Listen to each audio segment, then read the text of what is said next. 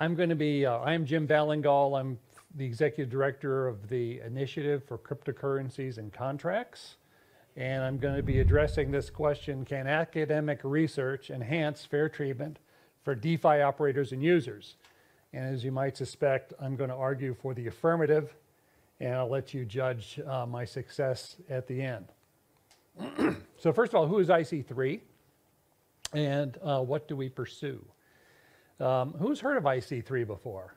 Okay, we got, oh, very good. Yeah, Brendan, good to see you here. I wouldn't have gotten here if it weren't for helpful assistance from Brendan, who I ran into acres away from here. So IC3, who's heard of Ayman Gunser? Okay, good. Well, about the same number. He's the CEO of Avalanche, and he came out of IC3. I'll talk about that in a moment.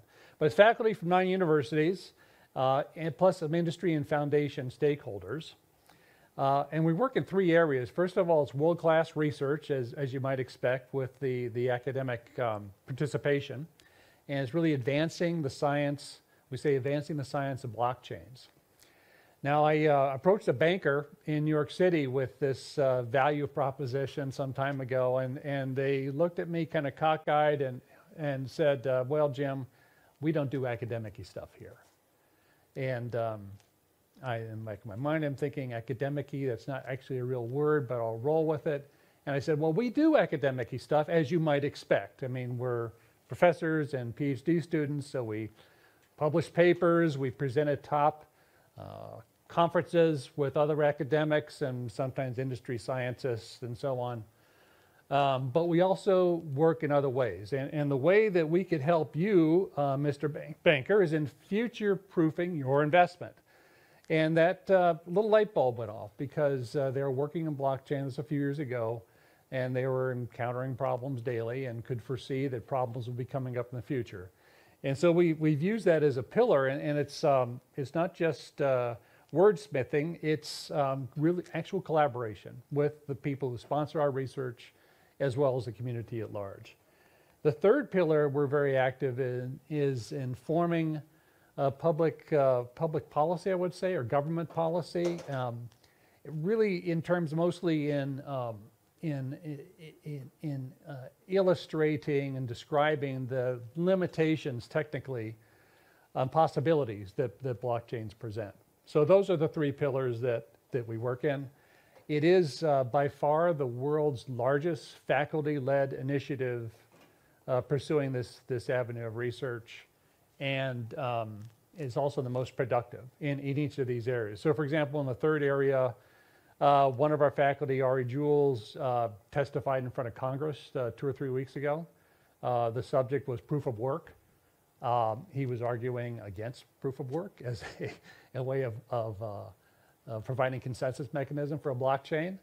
As you know, proof of work uses a tremendous amount of energy and therefore is deleterious to the environment. So we're researching for, and Ava Labs is one of such innovations come out of IC3 that actually does get around proof of work. So here are the universities involved. They stretch from UC Berkeley all the way to Haifa, Israel. And here's some of the key folks that are involved in each of those. And I must say I neglected to list one of the people in the audience, Professor Maureen O'Hara. Will you just wave, Maureen? Who's an esteemed researcher in finance from Cornell. Well, as I said, these are, I think, really a who's who of folks that are top research advantage. We select the people who come into IC3. They're invited because of a track record in publishing and leading PhD students in this arena for several years. And here's some photos to attach the names. Maureen's down here in the lower right. You may recognize this individual in the lower left. That's the aforementioned Ayman Gunser. Ayman was, Gun as we like to refer to him, was really one of the key instigators behind forming IC3 about 7 years ago.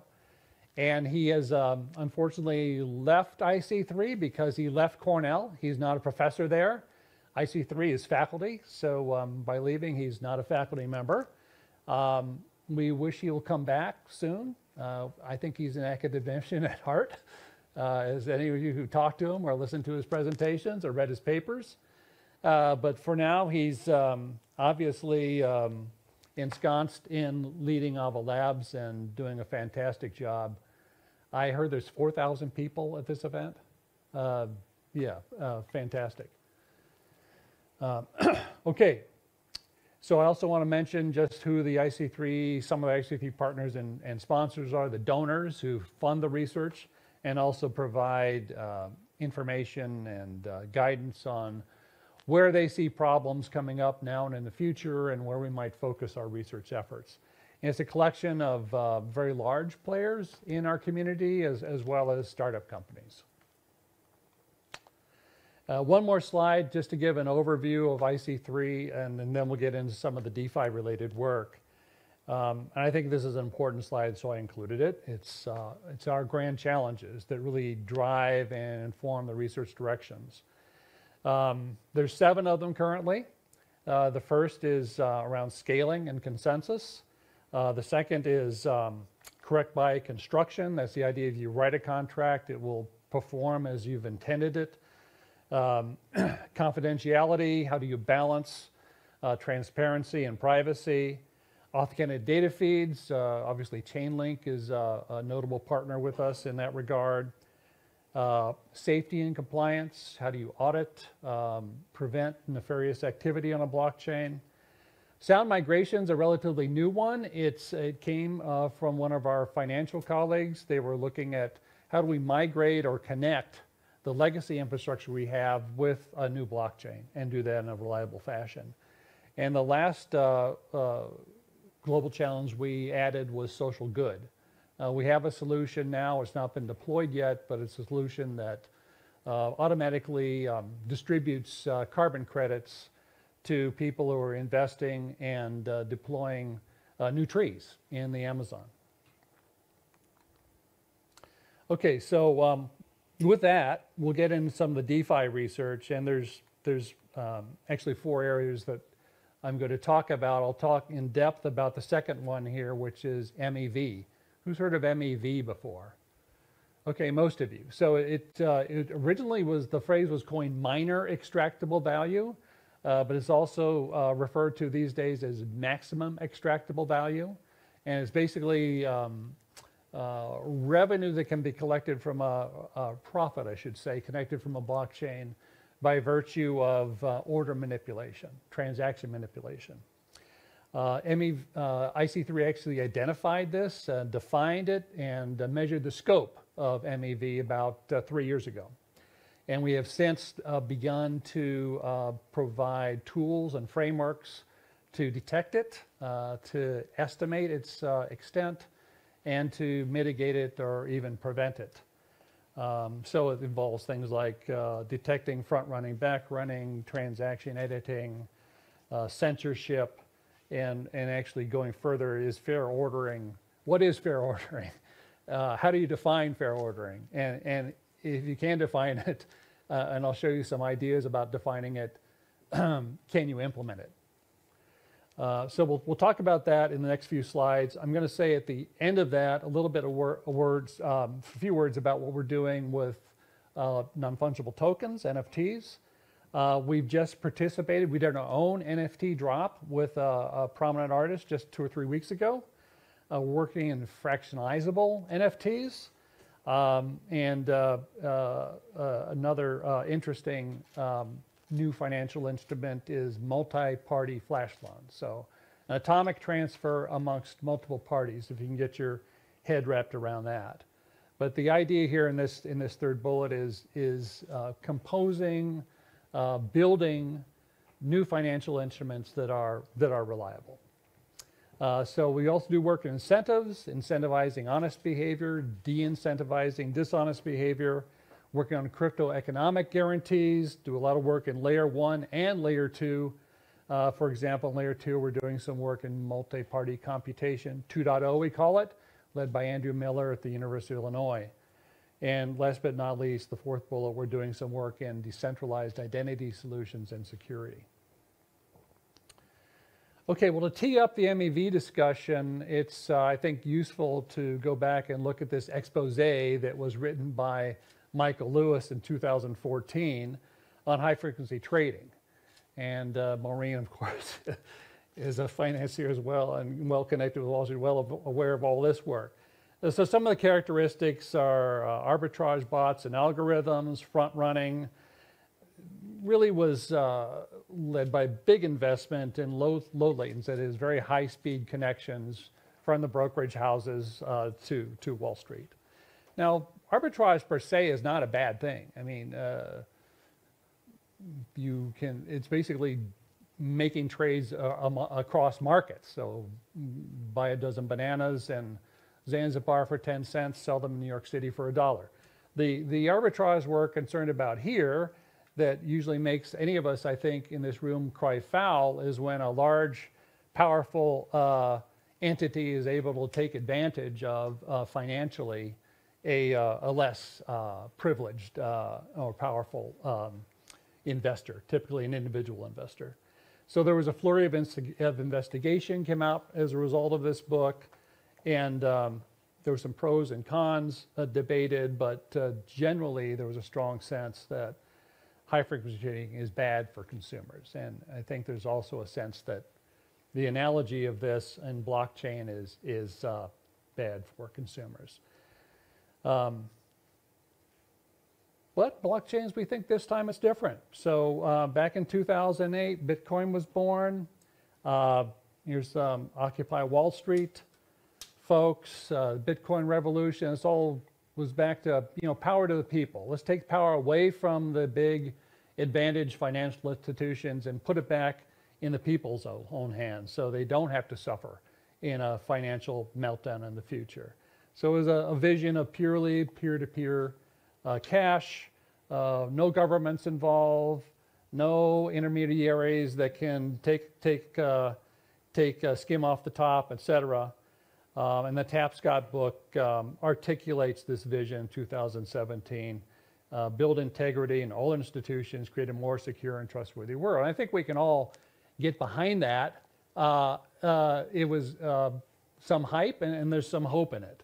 So let's go to how we look into this a little deeper. So it comes really down to consensus and how you look at ordering transactions.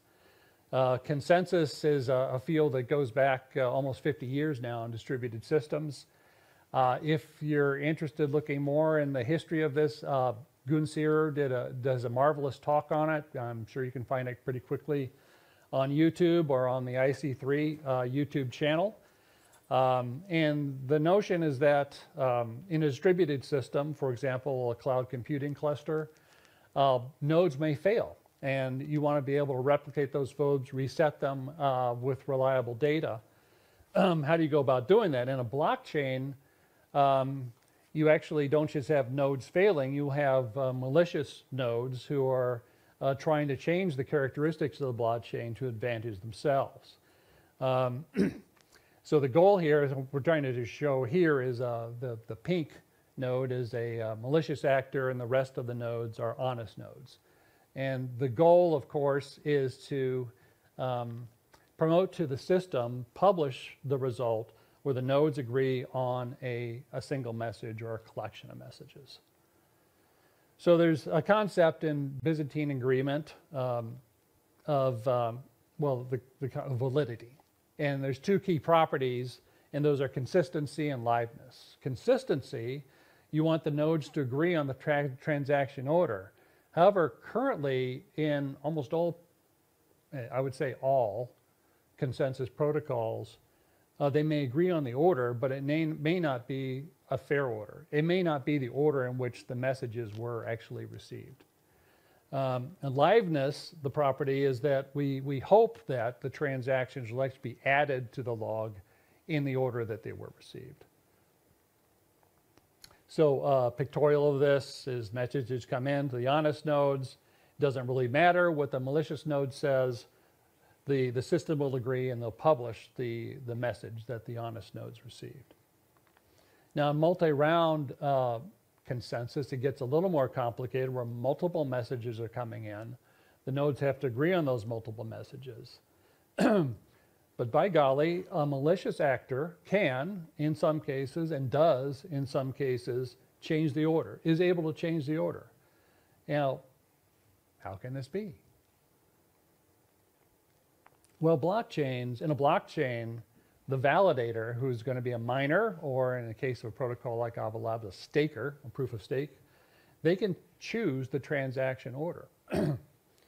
And so, for example, here's 3 transactions coming in. The miner takes a look at them before he publishes the block. And this is actually, I think, can be a very good reason. There's a transaction fee there, which if you have a transaction you want to input, you want some priority on it, then you would pay more to have that, be sure that transaction is included in that block. The miner will accept that fee and reorder your block. So the result of this actually is that the blockchain is ephemerally, or temporarily, is actually centralized. It's not truly decentralized in that concept. Well, you might ask, so what? Well, here's an example. Most of you probably flew in here to Barcelona some point this week. You may have paid a little extra to get early boarding on your plane. You may have paid a little extra for a better seat. I did. I got a little bit bigger seat, and I got an exit row. I think I had to pay $16 for that privilege for the exit row. So that, I mean, that's reasonable, right? Well, it is, but it can be a problem when you're doing this on a decentralized exchange and you're dealing with other folks who you don't know. So here's an example. So here's our friend Alice, smiley young lady with pigtails. The idea is innocent person, okay? And she's going to want to buy a Bob's bubble token. So the going rate is $1 for a bubble token. So she puts in an order, but she makes a typo. Instead of placing an order for 1 bubble token for $1, it goes in as $10. Now she notices this. It goes in, she notices it right away, and very quickly, maybe within a few seconds, she puts in a cancel order, and she puts in a fee, a transaction fee, to prioritize that maybe a little more than the order she put in before. But there's a bot. Bots are computer programs, and they're very fast. They run on fast machines, and they see this order for $10, and they put in a higher transaction fee and front run Alice. So the bot gets $10, and Alice gets tears, and maybe a little more. Maybe some financial ruin, depending on how much she actually put in. If it was, for example, much more than $1, this could be a pretty sad situation for Alice. The bot, by the meantime, has made 9x on his investment. So the intuition here is the bot pays a high fee to the miner to front run Alice. Okay. This is not a hypothetical situation. It happens all the time. And here's some actual comments on Etherscan. Here's a gentleman said he's made a mistake just a couple seconds ago. I'm a stay-at-home parent, day trade. I mean, I don't know how much of this is honest, but you can appreciate, there might be people in this situation. Here's another guy. Hey, I made some mistakes. Another 3 people. Please send the money back. I have faith in you, man. I think faith is what he means. Please. Benjamin, again, is a single parent trying to make some money on the, again, I don't know if this is true, but The person did lose money and he's trying to get it back. Please have some mercy. And Alfie also, he needs to continue his education, might need to sell his car. Alfie made a pretty big investment there, and he lost it. And this guy's in deep doo-doo. So there's actually many more of these. And in fact, we found thousands of situations like this where you just make an honest typo mistake and you're really out of luck. Here's another interesting example. So this is a decentralized exchange, a Bancor. They suffered a security vulnerability a couple of years ago. They did a white hat investigation to solve the problem. And this is the quote from them. Our team, that is the Bancor people, initiated a white hat attack. And while they're doing the attack, these are the operators of the system. They get hacked by a couple bots. And they lose $135,000. So it just shows you how vulnerable not just users are, but operators are from this front running. So what are some takeaways? So validity, that is fair ordering, is actually forgotten in consensus. And the dirty little secret, we'll call it, is that transaction ordering is temporarily centralized. And this unfair transaction can hurt, I showed you some clear cases, can hurt users and even hurt operators like Bancor. So key questions are, how bad is the problem? So it's pretty bad. And in 2019, we wrote the seminal paper on this phenomenon, MEV. Flash Boys 2.0, you can easily find that online, and you can find subsequent work by these authors in this line. But we actually defined the problem, MEV, and measured the scope of it. What formally is fair transaction? So we took a stab at that. What is fair transaction ordering, and how in the world could you implement it if you can define it?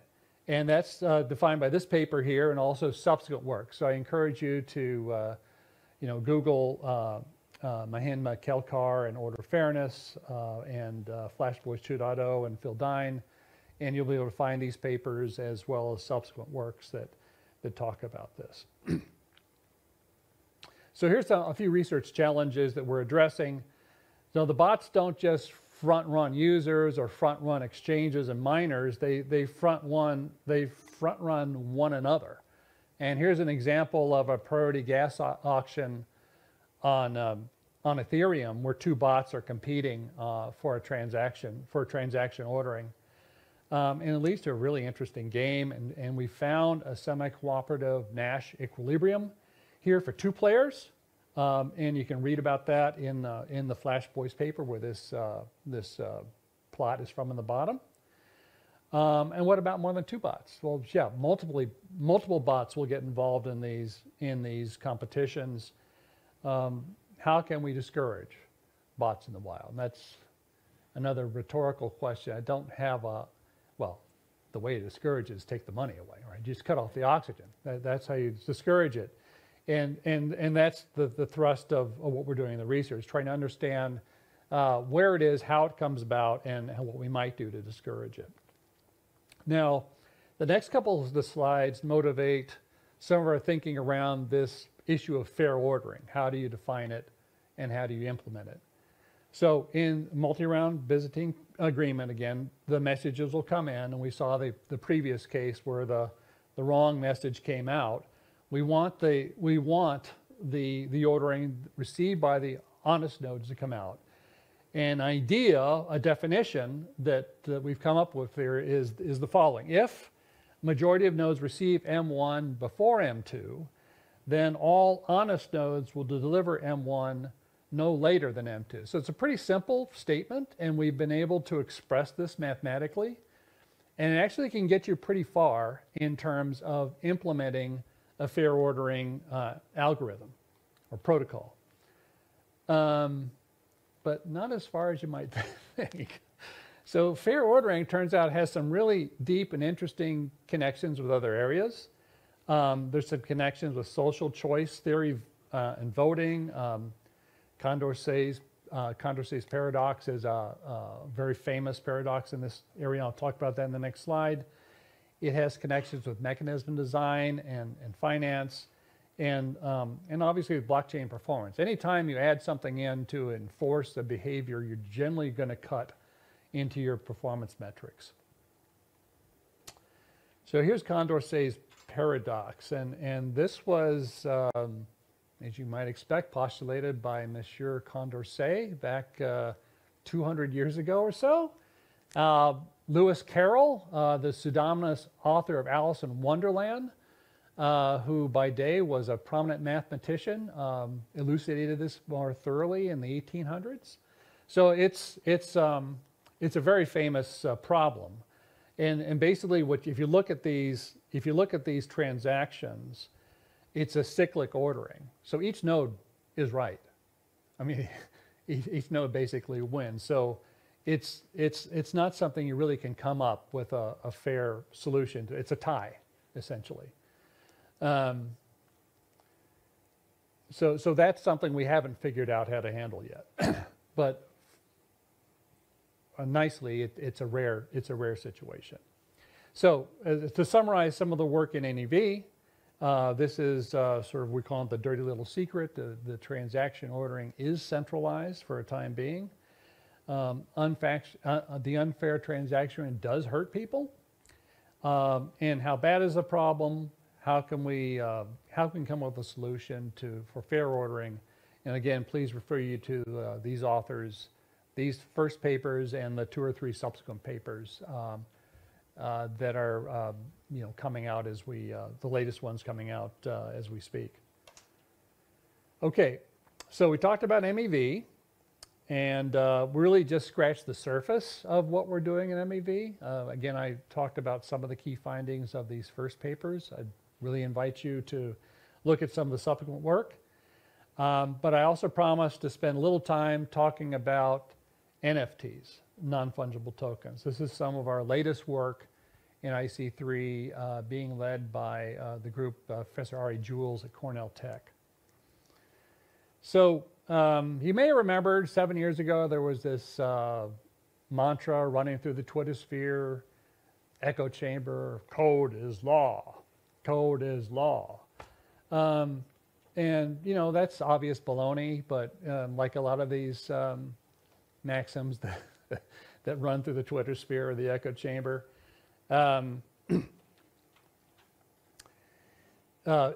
excuse me, law is law. Okay, code's not law, law is law. And we have a legal expert in IC3, James Grimmelman. He's a professor of law, and he just published this blog this week.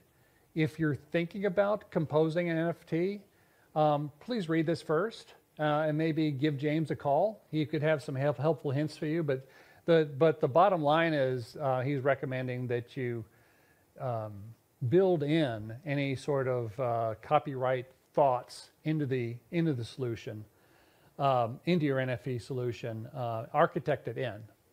Don't build it and then try to add it in later. That's going to be problematical. Okay, so this is a shot from one of our retreats we had in New York City. We get together with our sponsors and collaborators about every 8 months or so, and spend a few days together talking about the latest work that we're doing, getting their ideas for future work. We also have a summer blockchain camp in Ithaca. It's a week-long camp of lectures, tutorials, and a hackathon. We vote on best projects. It's a great time of interaction with the faculty and the students. So we invite you to participate in those, and please join us. Thank you very much for listening.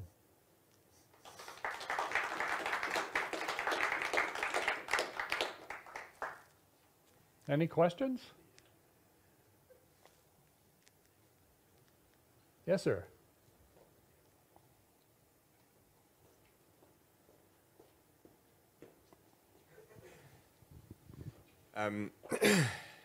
Yeah, thank you for your talk. Transactional ordering is a really big problem. It's a hard problem to solve. Yeah. Would you be able to elaborate any potential ideas or some rough direction that you might, or the foundation might have thought about? Yeah, the lead we're on right now is that idea I showed earlier on if the honest nodes receive M1 for M2, then let me go back to how it was expressed.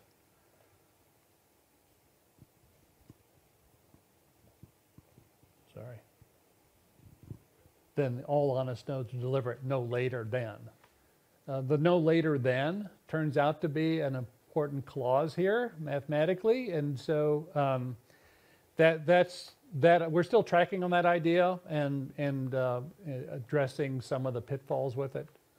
So if you look up the papers by Mahinma Kelkar, and you'll get a lot more detail than I can provide you. Yes, please. Hello. Hi. Thank you, sir, for a great talk. I wanted to inquire a little bit more about what you were talking about in the beginning about inherent component of social good built into system. How does that work? Is it like, does it go directly within the smart contract to carbon capture credits and yeah, that's it. Yes, that's a good question. I don't have more details on the solution. It's AIRS, and it's a solution that's you can find. In fact, if you want to, I'll send you a paper on it. Yeah. Yes, David.